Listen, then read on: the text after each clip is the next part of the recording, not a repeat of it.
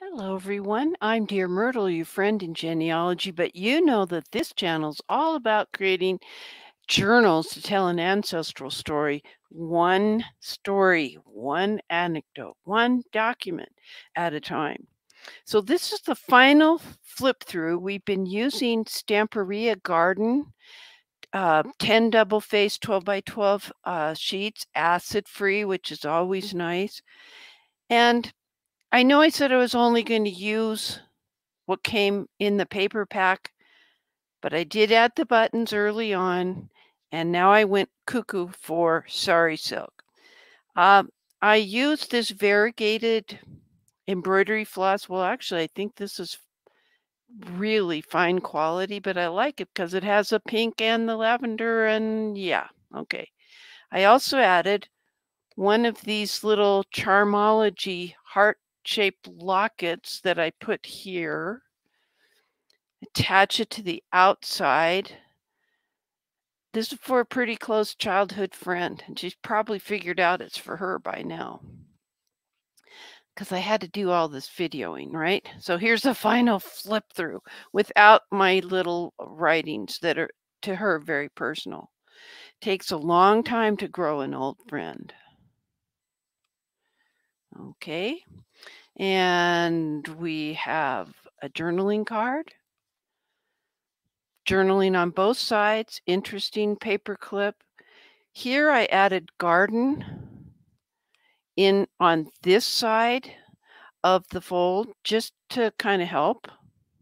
Also, in addition to the first two journaling cards that I put in here, I added this one because I just love that design. Yep, I added some paper on the back and a little embellishment, and oh man, am I going to be glad when I don't do things crookedly. Oh gosh. All right, let's go through and see what else we have. Okay, we've seen this before. I did add some more of that heart-shaped lace. I don't know if you can see that. See how there's a little heart design repeating there? I'm kind of heartsy. Not necessarily lacy, but I think we needed it there. Just a little something. In a way, I wish that I had torn the edges of this so they weren't so pointed, but it's okay. Here we have something going on because there's a little bit of washi tape on the side. And of course, that's to accommodate a flip. Man, I can hardly get it all in camera. Just one more place to tell a little anecdote. You might put the picture here and the anecdote there. Now, I got to tell you, this is my best friend since I moved to Maryland in 6th grade. And we don't have a picture of the two of us. And I don't know when we're going to get it, but that would look great on this page, don't you think?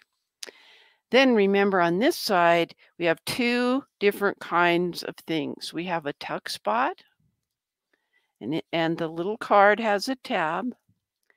And we purposefully used a glassine bag because we really, really super like this background and didn't want to totally obscure it. And here's two more little cards in that envelope. And yep, you can still see the design of the beautiful Stamperia paper behind. Okay, let's get that back in there. And this goes back in there.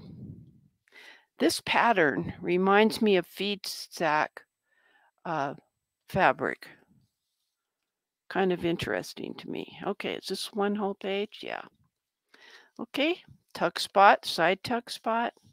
Here we added some of that heart-shaped lace.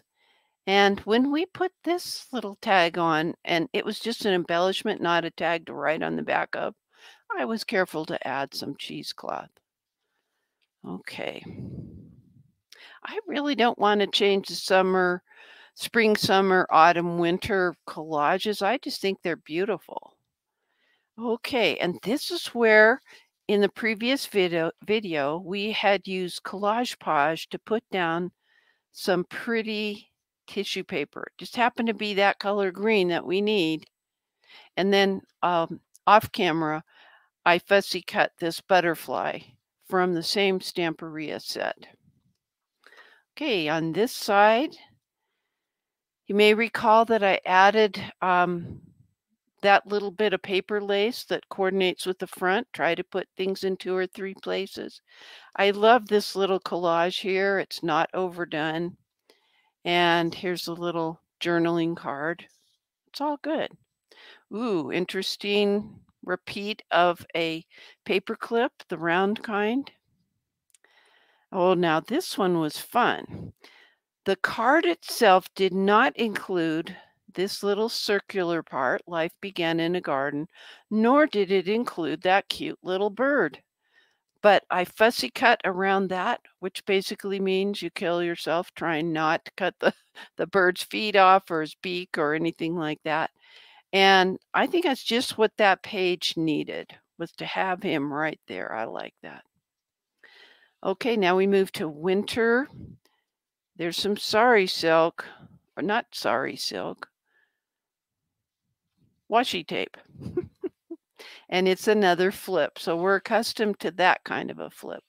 But here is a different kind of flip. Wow. I'm having to move left, right, up, down in order to take in this whole journal. And then I want to show you what I've had to force myself to do. And by the way, the sari silk is this beautiful green and pink that we have on this embellishment. And it's just there to decorate this side, and it's perfectly fine. But let me show you the back side. Yes, I have a stamp that says custom made by Myrt. And I fringed the edge of this fabric. This is the same fabric that's part of the spine. However, here we've got some more of that heart lace, and we can still see some of that sari silk. So that is my project. Oh, I love it. And it happened again. Whenever I seem to be making a journal, I think more about the person and that I'm making it for.